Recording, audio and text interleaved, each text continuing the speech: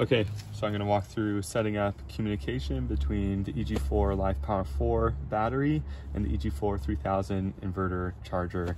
So just going to run through this quick, and then at the end I'll talk about why I found it confusing. But to start, make sure your battery is off, inverter is off, solar is off, and then make sure that all of these dip switches, all 4 of them, are down. The inverter comes with 2 different cables. Use the one that says RJ45 pin 1, 2.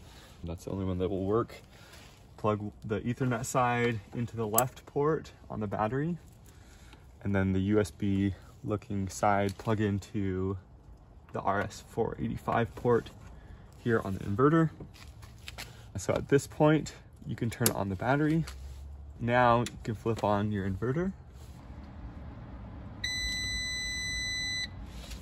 And now you're going to want to go in to the menu. So press and hold. We're going to go down to setting 5 and make sure we're set on Li4. Hit enter, hit escape, and then you should be able to see if the communication is working correctly. You should see the Li symbol next to the battery on the display. Okay, so now for some complaints. So the inverter comes with 2 different cables. One of them is labeled RJ45 pin 7 and 8. The other one is 1 and 2.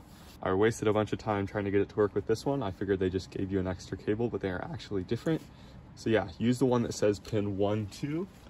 Another thing that's confusing, in the manual, it tells you to put 1, 2, 3, 4 on the dip switch into the off position, and off equals down. That makes sense, but the image is confusing because if you look at the dip switches on the battery, the switches that you move up and down are white. So it seemed, when I saw this, at first I tried to put all of the white on the top, but it's actually trying to indicate put them on the bottom because the black is on the bottom, I guess. I feel like that image could be improved to clear up confusion.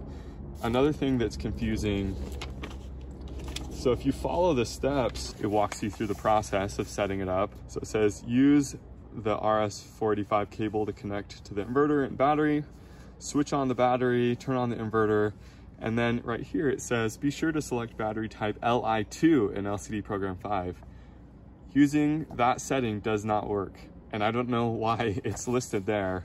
If you look into the LCD settings for setting number 5, battery type, you can see that Li4 is the EG4 protocol, and this is the only one that works. So I don't know if that was just a typo, but yeah, really frustrating that following the manual will not work. And also it just doesn't show that there's 2 different cables. It doesn't specify that, but hopefully that helps someone get their battery and inverter communicating.